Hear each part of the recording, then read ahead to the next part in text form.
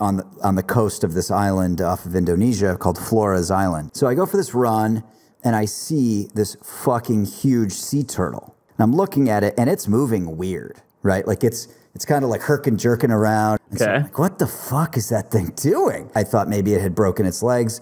So I kind of run up to it.